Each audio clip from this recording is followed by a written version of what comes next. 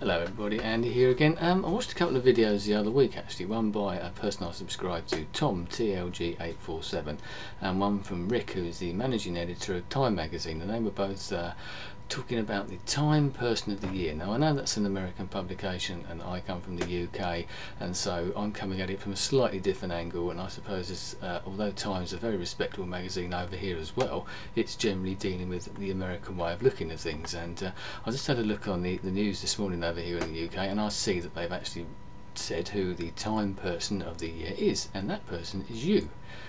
Me, you, everybody. So I just had a look on their website, and I'd picked off the article that they've got, like their cover story. I imagine the magazine's out, I've not actually seen it, so but I thought I'd share with you, in case you didn't see it and hadn't seen it, some of the things that they actually put in there about it and why they chose you, me, everybody, up here on the internet as to why they've done it. So okay, they start off talking about the great man theory, which came from a Scottish guy called Thomas Carlyle, you might have heard of, and what he was saying, that he believed that it is the few, the powerful and the famous who shape our collective destiny as a species. But as it then goes on to say that that theory took a serious beating this year. And it goes on about all the problems that we've had in the world this year, obviously over in the Middle East, whether it be Iran, Iraq, Afghanistan, Israel, Lebanon, we've had global warming, we've had North Korea, you know, Sudan, the whole lot. And but then it goes on, it says, but if you look at 2006 through a different lens, you'll see a different story, one that isn't about conflict or great men, as Thomas Carlyle was talking about. It's a story about community and collaboration on a scale that's never been seen before. It's about the cosmic compendium of knowledge, Wikipedia, the million channel people's network, YouTube, here we are, and the online metropolis that is MySpace. It's about the many wresting power from the few and helping one another for nothing, and how that will not only change the world but also change the world, the way that the world changes. If that makes sense, I hope I've read that properly.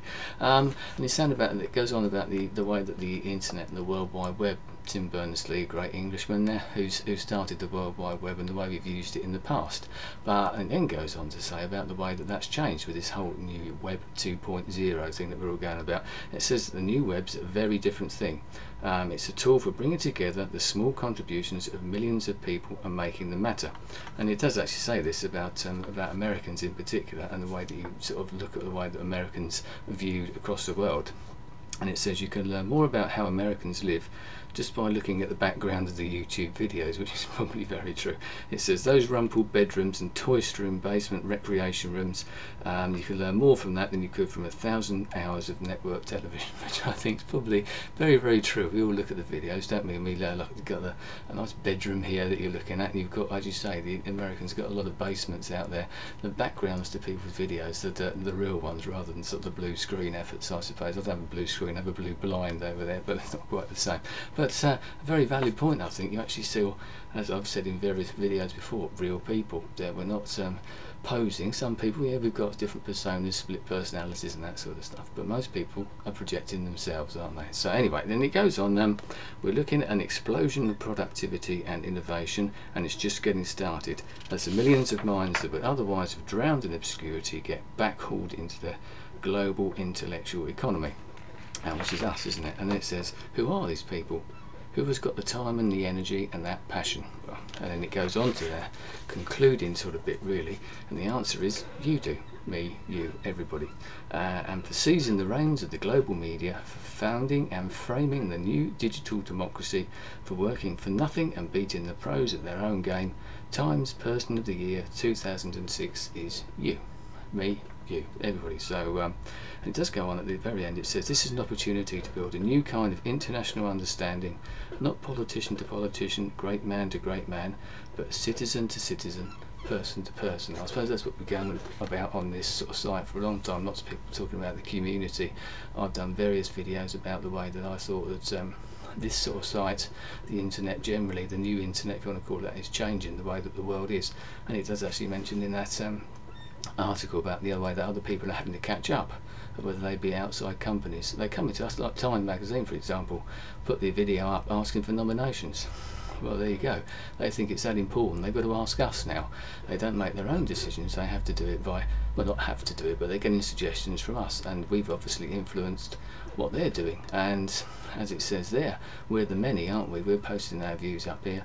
I've done it with lots of videos. We've all done blogs, haven't we, talking about aspects of whether it be American life, English, British life, or life across the globe. Everybody's putting their own little perspectives about where they live.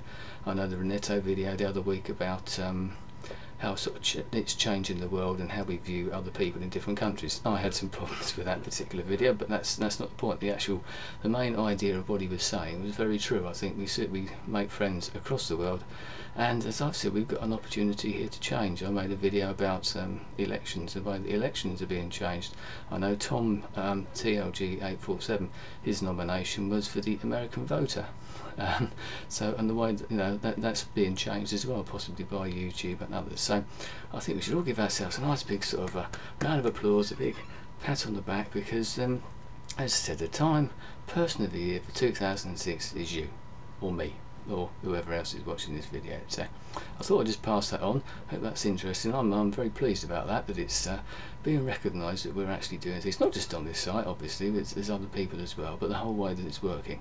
I've got a bit of a passion for this site and the way that it works. It does mention in there they do have a problem with some of the people making their comments in videos that they sort of fear for the way that things are going by some of the hate comments and things like that. We've all been down that road, but we all know that the vast majority of people on this site and on the other sites as well are here to have a good time, to meet people and to enjoy ourselves, I suppose, really.